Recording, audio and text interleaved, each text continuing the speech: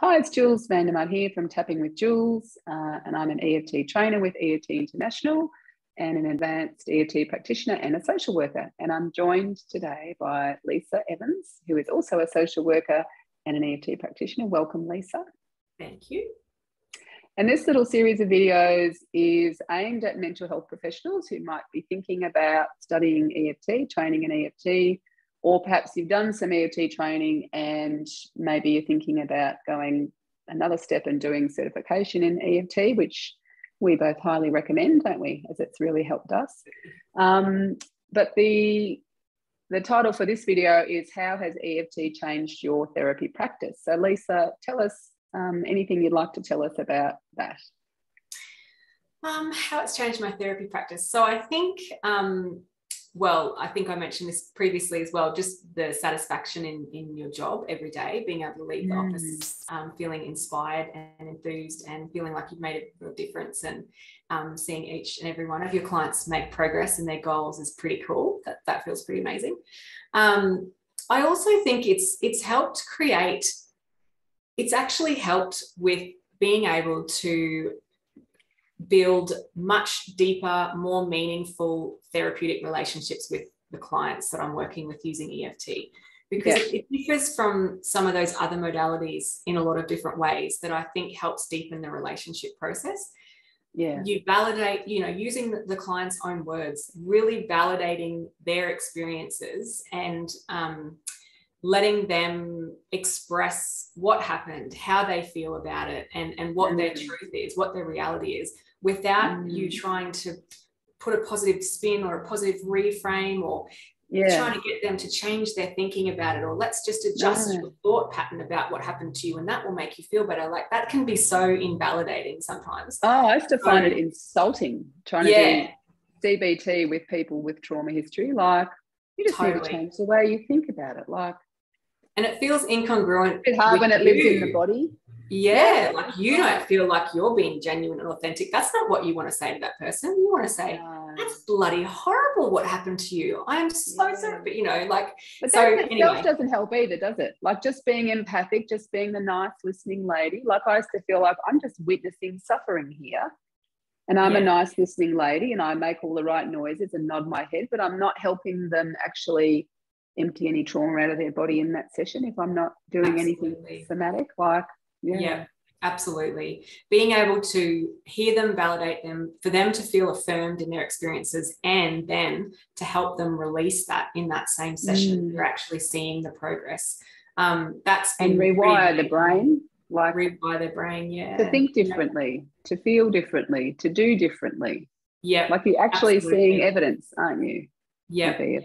Yeah. Anyone who's ever seen or applied that tell the story technique with someone on a trauma or a traumatic event, and you can actually see the rewiring of their neural pathways occurring as you're going through that process, is just cool. like it's mind-blowing, isn't it? To watch and to see, and then to see their whole lives feel different after you have processed that trauma, because it has been processed. It is no longer going to affect their lives in the same way that it has before you've completed a tell the story or the movie technique on it. Yeah. That is so rewarding to have that experience for them and for you. It's really And for my clients, in the niche that I work in with sexual trauma, to be able to say to clients, we can process the trauma without you ever telling me what it was, without you ever having to speak about what happened to you. Like, that's what people hate. That it's like, I don't want to talk about it. I don't want to talk about it. I want to feel better, but I don't want to talk about it. We can do that with EFT. Like, absolutely. And people just look at you like, how would that work? But, just to know that you don't have to re-traumatize people anymore. Absolutely. And that when you're doing EFT, you really are helping them effectively, but in a safe and gentle way. Totally.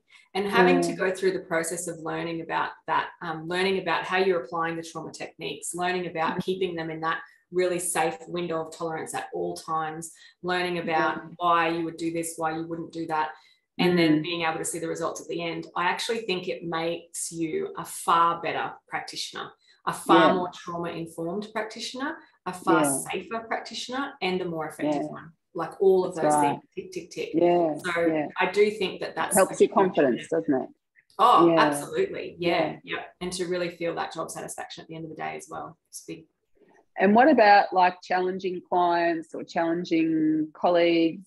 How do you find EFT in those situations? Invaluable. Yeah. So you obviously would know you're always going to come across clients that are challenging for you for whatever reason, like it triggers something in you, or you know there's a funny dynamic, or you don't feel they're prickly because they're traumatized.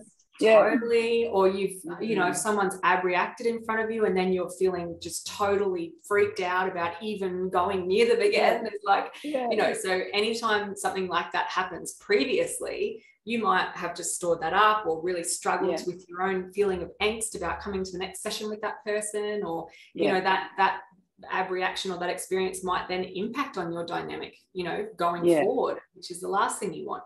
So that's the other benefit of EFT, because you are able to use it, you are always self-applying it, you're applying it on your own stuff. It means that you have a tool to help you with that anytime something like that comes up.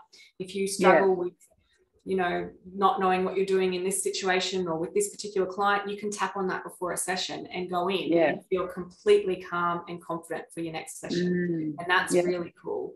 If you've developed a bit of a, I don't know, a vulnerability about certain types of clientele that you're working with, like what happened with me in child protection cases, I felt really quite distressed about an accumulation of trauma in the system with child protection cases. You can work on that and clear it, so it is not coming into sessions with future clients and impacting on your sessions with them. That's really great. And being able to manage that, the impact of the work on you means that you've just got far better sustainability in your practice in future. You're a much cleaner vessel, aren't you? Absolutely. And what about what we were talking about just now, about when you know it's time to raise your rates, but you feel guilty because you know that there'll be clients that will, you know, make your services unavailable to. And Lisa and I were just talking about, like, that work never ends. You know what I mean? But you can do it. Like, if you have a goal that, you know, I want to leave my public health job, you know, in May and be seeing, you know, 12 clients in my private practice by July, you can actually do that using EFT, can't you? You can have sessions with a practitioner, you can do swap sessions, do your own work, like, and actually reach your own goals in your own life. And you know, model that to clients, that you use EFT for yourself as much as your clients. Yeah, definitely. And the way that you apply it with the goal setting is so amazing and so useful in your life with all of those things. Yes, all the kind of, I mean, being in helping professions or in the human services field, a lot of the time people come into that field because they're carers, they're helpers, they're nurturers, they're empaths, they really feel for people. It just helps you knock over any little barriers that get in your way of wanting to create the life that you want. It helps you manage any of the vulnerabilities that being a carer or a helper can create in this type of work. And it can really help with that. That's goal setting, setting up a business, and then once you have a business running, if you need to put up your prices, or if you want to work towards seeing less clients a day, so that you can have more time at home with your children, but you feel incredibly guilty about that, you can work on that. You can get that guilt down. And so empowering, isn't it? It's so empowering, the benefits to you personally. And then, you know, being able to then tell your clients that you practice what you preach. So you're helping them change their lives using EFT, and you've done it. You've had your own experience. You've changed your life using EFT. So it makes you really authentic, and it makes you congruent with what you're actually doing with clients in sessions. And another one is, I guess, like being able to use, once you've learned how to do the technique, you can teach others how to do it on themselves, and you can also use it on others. So being able to, like, for me, use it at home with my own kids has been pretty amazing. I mean, we've had dramas where my 4-year-old, who learnt to ride a bike without his training wheels, fell off. And for 6 months, I couldn't get him back on that bike. We tried to bribe, bargain, to offer him chocolate, money, anything that he, you know, would usually love, to try and get him back on the bike after he had a stack. And we'd ask him every day, because knowing about anxiety and exposure, you know, the more you avoid the thing you're anxious about, the worse the anxiety gets. So I really wanted to get him back on the bike sooner rather than later. But he was like, nah, not getting on that bike. It's just, I've hurt my leg. I'm not doing it again. And one morning, I don't know why it took me so long to think about it. I was like, oh gosh, I have to fly EFT with him. Like, silly. 5 minutes in bed, tapping on him. I'm tapping on him, and he's telling me in his words what happened. I fell off my bike. I hurt my leg. I cried. 5 minutes, he got bored. He said, no, I want to do something else now. Great, no worries. And it was 20 minutes later, my husband came in and said, come here, you're never going to believe this. I'm like, what? And I came out, and he's looking out the window, and there's my boy riding around the bike, not a worry in the world, riding around the house, sorry, on his bike, not a worry in the world. And that was after 4 or 5 months of begging and bribing and bargaining. It was 5 Everything minutes. Else. Yeah. Is it so just the most practical and useful thing? Like, it feels to me like it's as useful as being a hairdresser or an electrician or something like that. Like, it's a tool that you can, it's portable, it's free, it's safe, it's gentle. Absolutely. It's If you've got a dad that's got chronic pain on his back, you can help him with that. If you have a friend who really wants to go for a job interview but is so nervous, you can do 20 minutes of tapping with them before that interview, and they feel like all the confidence in the world. So you can use it professionally, it's amazing, but also personally, it's really cool. That's right. And the more, like we say, that you walk your talk, and then you're able to say to clients, you know, like I said to someone the other day, I don't really go to the osteopath anymore. Like, if I have a pain in my back, I just tap on it. Like, so it's got so many benefits, doesn't it? And I think the other thing, Jules, just before you go, I just remembered the last thing that we had touched on earlier. Was because I think now that the word about EFT is getting out, thanks to people like Peter Stapleton and the research trials that she's done and the evidence that she's been able to gather about how it works, why it works, you know, and how well it works.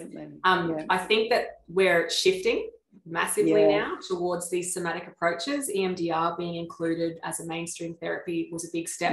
I really feel the next one to be really considered and recognized as the role it can play will be EFT. And once that happens, we're already seeing more demand. I'm sure you've seen it. You've probably got to wait this as well. The demand out there for people who are seeking mental health professionals who are accredited and certified in EFT so that they can use that modality specifically, that's increasing. And that's only about to get, I think, greater, in my opinion, now that Peter's done all this amazing work, and she's really been lobbying a lot of these big agencies to get it included as a mainstream treatment. And people like EFT International have been doing huge amounts of work in multiple countries around the world, getting it approved. That's right. In the US, it got approved by their Veterans Association in the US for trauma.